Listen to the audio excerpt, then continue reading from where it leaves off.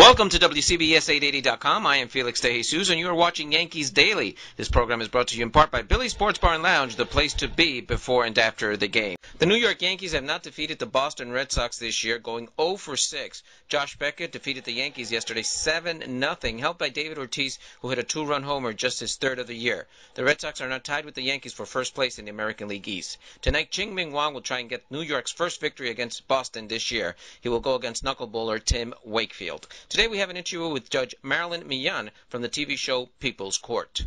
Yankee Stadium, Judge, what are you doing here today? Well, it's awesome. Once we heard the Yankees brought back Kangaroo Court, we decided that we needed to give them a few pointers. So what we did was we came over with a robe and a gavel and put it on Mariano, and I gave him a few tips and told him if he ever needed any help, he could just take it down the road to People's Court.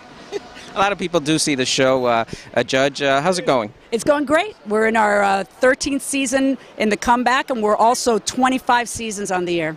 25 years. I know there's also Judge Judy. You guys get along? Or? Actually, we have met, and we do get along. She's a sweet little thing, you know. You were actually born in Queens, and are you a Yankee fan or a Met fan? I'm a Yankee fan. I'm sorry. I know. I have uncles who won't talk to me about it, but I am a Yankee fan. Is it your first time at the new stadium? Yes, it is my first time at the new stadium. I haven't even had a chance to see it yet, but it's absolutely impressive. I spent all my time since I had a chance to be in the dugout. That's where I've spent my entire time here so far.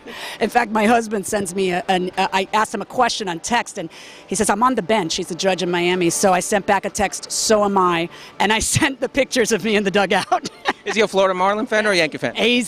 Well, I don't think I can say here because I may get thrown out. He suffice it to say he lived in Boston for 10 years. Oh, okay. Judge, you told me the show's going pretty good, and are we going to see you again at Yankee Stadium? Oh, absolutely. Are you kidding me? I'll have to take up a collection to afford the tickets, but yes, you'll see me here. Remember, this program was brought to you in part by